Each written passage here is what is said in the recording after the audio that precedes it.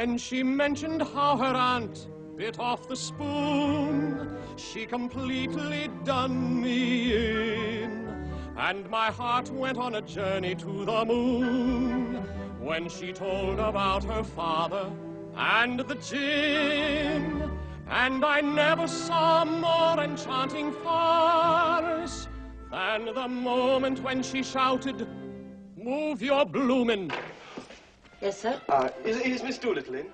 Whom shall I say is calling? Freddie Einsford Hill. Oh, if she doesn't remember who I am, tell her I'm the chap who was sniggering at her. Yes, sir. And will you give her these? Yes, sir. Wouldn't you like to come in, sir? They're having dinner, but you may wait in the hall. No, thank you. I want to drink in the street where she lives. Yes, sir.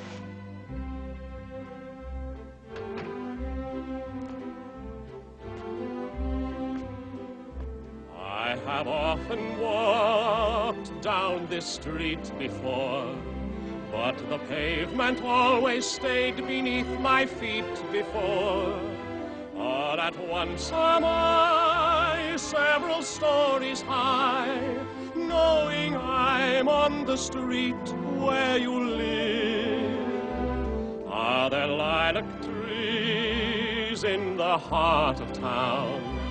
Can you hear a lark in any other part of town? Does enchantment pour out of every door? No, it's just on the street where you live. And oh, the towering feeling, just to know somehow you are near. Overpowering feeling that any second you may suddenly appear. People stop and stare, they don't bother me, for there's nowhere else on earth that I would rather be.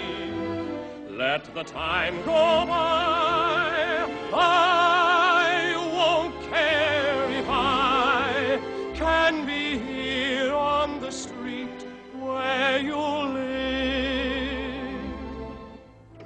Oh, sir. I'm terribly sorry, sir. Miss Doolittle says she doesn't want to see anyone ever again. But why? She was unbelievable. So I've been told, sir. Is there any further message? Yes. Tell her that I'll wait. Oh, but it might be days, sir, even weeks. But don't you see, I'll be happier here.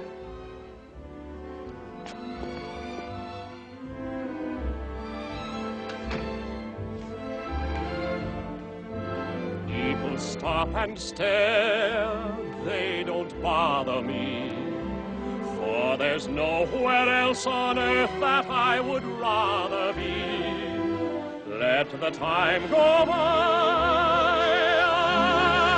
I won't care if I can be here on the street where you live.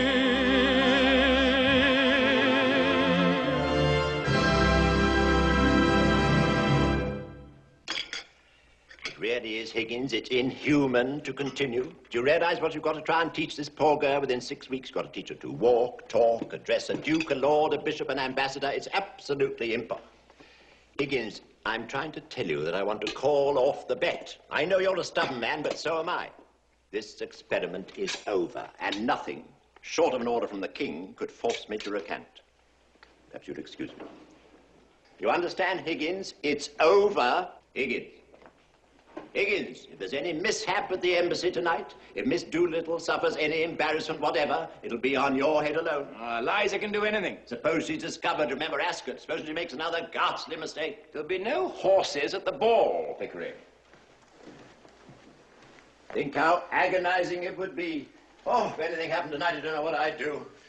Well, you could always rejoin your regiment. This is no time for flippancy, Higgins. The way you've driven the girl in the last 6 weeks has exceeded all bounds of common decency.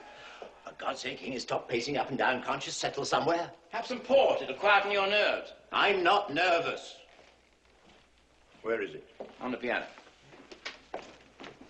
The car's here, sir. Oh, good. Tell Miss Doolittle, please. Yes, sir. Tell Miss Doolittle, indeed. I bet you that damn gown doesn't fit. I warned you about these French designers. We should have gone to a good English shop where you'd known everyone had been on our side. Have a glass of port? No, thank you.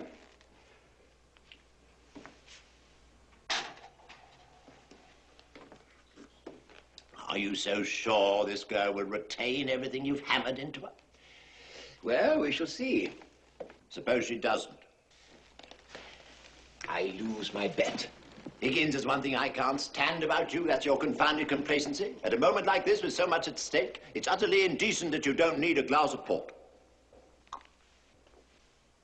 And what about the girl? You act as though she doesn't matter at all. Oh, rubbish, Pickering. Of course she matters. What do you think I've been doing all these months?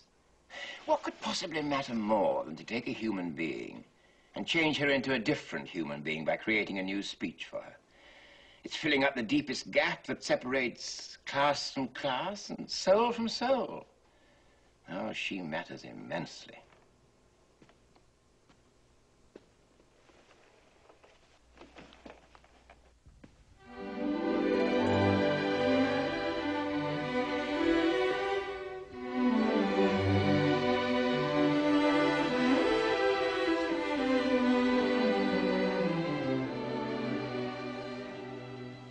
Miss Doolittle, you look beautiful.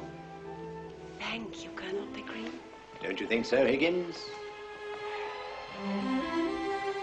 Not bad. Not bad at all.